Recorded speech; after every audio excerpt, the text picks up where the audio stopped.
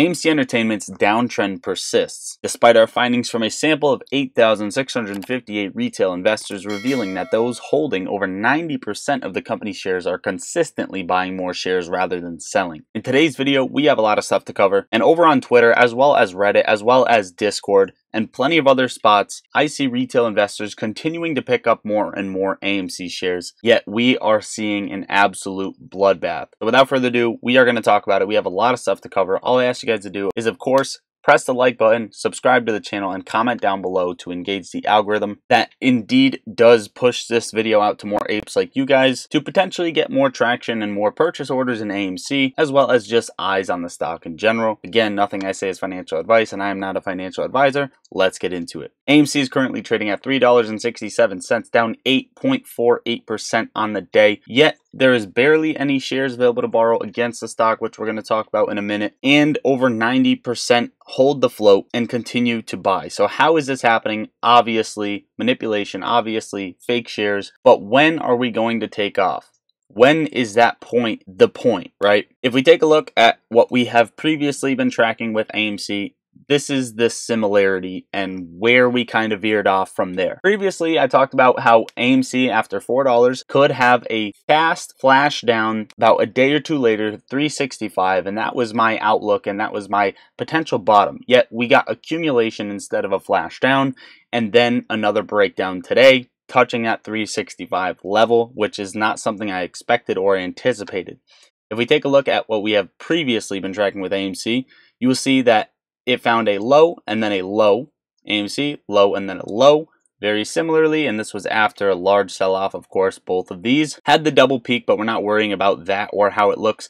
We're worrying about the lows, counting the lows. So we had two lows back here, and then another low test, which we see right here, and then another one, which happened a little bit later, and then finally the last low before ripping and getting the buy button taken away, which we have just hit around January 16th to the 18th. And from there, right, you saw this little bump up, which we did see, and then that moon higher. None of us expected this accumulation to sell off even further, but that is what we are getting right now. As of right now, the only thing to evaluate is how everything else is doing and when this is going to take off. Also, another thing to note is that it is in this falling wedge right here, and there is not a lot of room before this wedge is completed, right? Before the wedge meets the point of the triangle, right? Which would be right around $3.35. At that point, is it going to break out? Is it going to fly? Is it going to fly sooner? As of right now, it could barcode sideways based on the chart. However, we do have some things to look at. First thing I want to cover is, of course, just some numbers. Calls were getting slaughtered, basically none compared to 16,000 puts expiring in the money. So you're seeing more gamma ramping to the downside. And then 55,000 calls expiring out of the money going to market makers. Next week is pretty decent on the options chain. A lot of calls as well as puts being bet, at least a decent amount. But we're really watching March 15th options chain. That options chain is loaded, and that is when the Fed is either going to cut rates, pause, or raise rates, right? Short exempts still kind of high around 112,000. Ortex numbers dropped a bit, 11.2% short interest. Yet in 2 days, I think that number will drastically increase based off of the price action that we are seeing. But we are sitting at 28.05 million shares shorted on AMC. And here are the borrowed shares. Okay, Stock Tracker isn't reporting them correctly, but this is where we can see them. We've seen them drop from 400,000 down to 15,000 today, earlier today, and that number probably got wiped out, and then of course they probably came up with brand new shares after that. But you can see that there aren't any real shares to actually move the price downward, especially with the volume that we're seeing. Also, another bank just purchased AMC, Bank of New York Mellon. Surely they will lend them out once the fee gets higher for lending, but also it could be perfect timing for a squeeze, right? We have been seeing more and more institutions and funds purchase. Now, Friday, GameStop looked really good. It broke higher, and then today it got absolutely slaughtered with AMC down 6.38%. Now, the good thing about this is the market's down, Tesla's down, you know, crypto slightly down. Everything is down, right? What we're looking at with GameStop right now, there are a few different outlooks.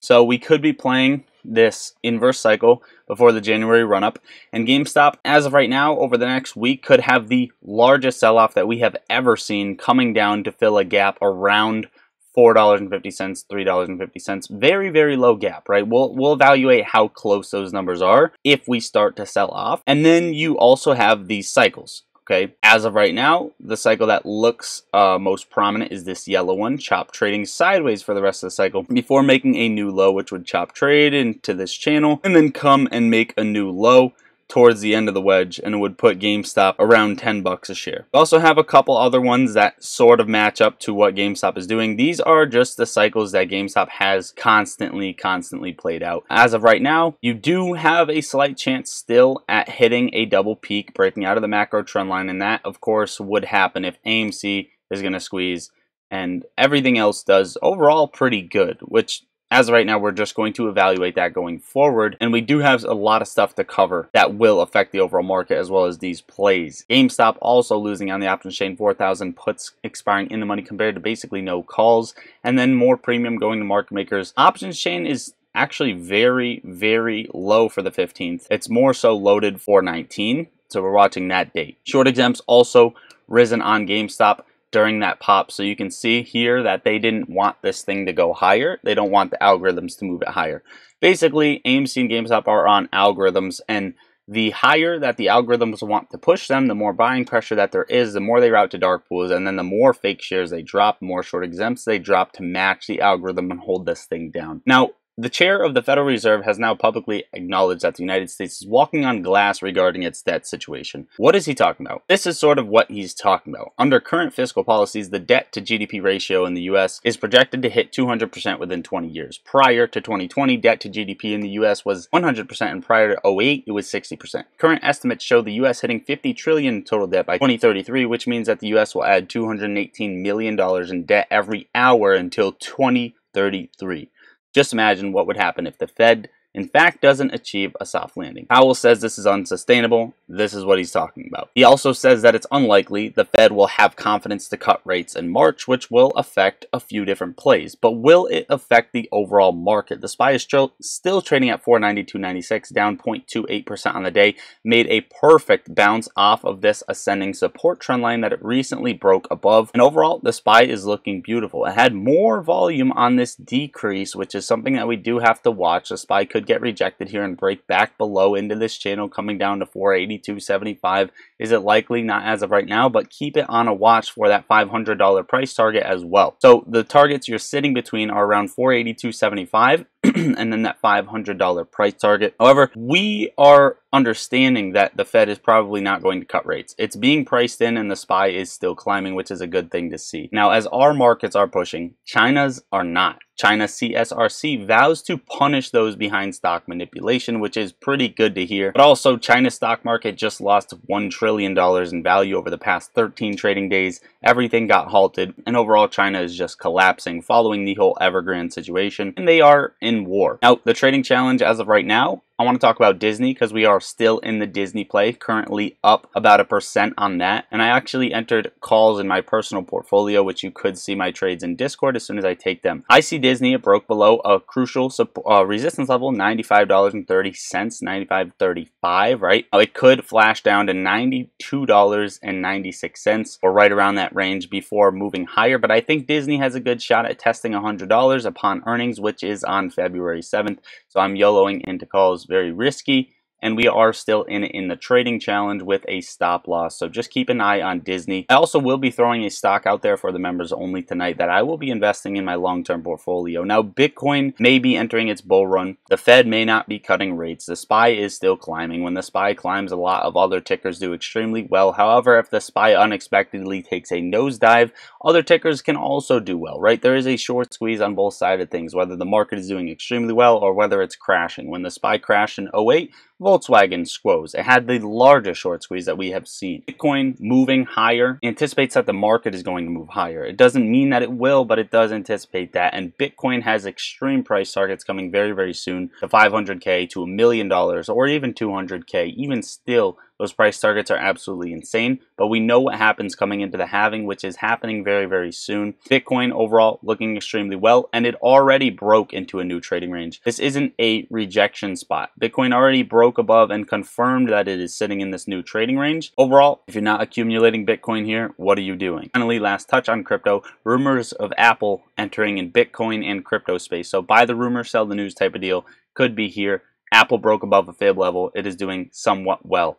Also, Tesla breaking lower 181.44, down 3.44% on the day. I think Tesla is going to have a bearish trend at least coming into March, and if the Fed pauses and or raises rates, the Tesla's downtrend might just continue until we see $150 or so on Tesla, and then we get that first rate cut. So just keep an eye on that. Last sprinkle on top, Snapchat to lay off 10% of all its employees. Overall, guys, let me know what you think about this in the comments down below. Are you buying more AMC? Drop an ape in the comments down below if you are buying more AMC. Let me know if you are joining the trading challenge and what you want me to do to kick this thing off even further. Do you want me to add money into the trading challenge so we can scale it a lot faster? Are you following my trades on Frenetically? No one is doing this on YouTube. As soon as I enter a trade, it sends you an alert and you can press copy and your broker will execute it. Nobody is doing this. Also, guys, get in the Discord if you want to see my trades, talk stocks with me and the most amazing people all day long, as well as crypto. Level up your trading journey. It's a coffee a month. The link is right under the video, and we have options trading alerts in there. Finally, if you want up to 15 free stocks, each valued up to $2 grand per stock, 8.1% APY on your uninvested cash, access to trading options, shorting, going long as a retail trader, viewing other exchanges so you can see how yours will potentially open, viewing crypto, a customizable earnings calendar, and a ton of other benefits.